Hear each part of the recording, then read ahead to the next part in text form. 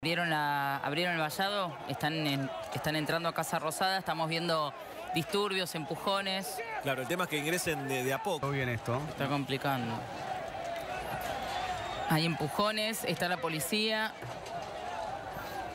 tratando de ordenar. Como contaba Fer, está todo cortado, los alrededores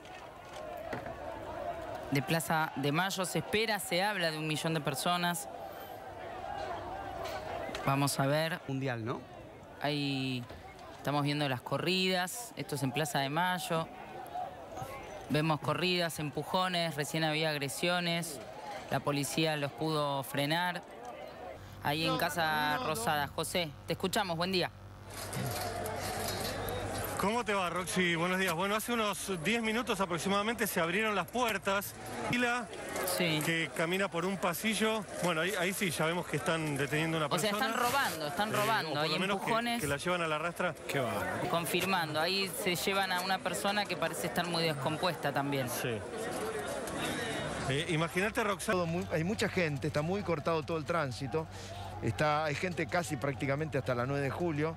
Y como decías vos, cerca de 100 personas. De 1 millón de personas seguramente son las que van a ir avanzando. Pero se amontonan. Si queremos tener cuidado con el tema de... Sí, está complicado. Están saltando. No, nos tiraron las vallas, están saltando. Sí.